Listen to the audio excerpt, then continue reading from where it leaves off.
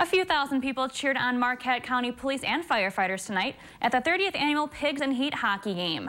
12 total police and fire departments were represented tonight in a charity hockey game that benefited the Fire Relief Fund that helps families displaced by fires. Damage bad enough where they can't stay in it.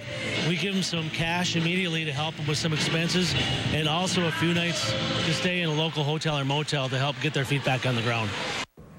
Olson said that for 30 years they make the event family friendly, and with a $1 admission it helps bring in large crowds year after year. But just because it's family friendly doesn't mean there's not some competition on the ice between the Pigs and the Heat. I have to say there's a little bit of a rivalry here, so you put a bunch of guys on the ice and somebody's going to want to win.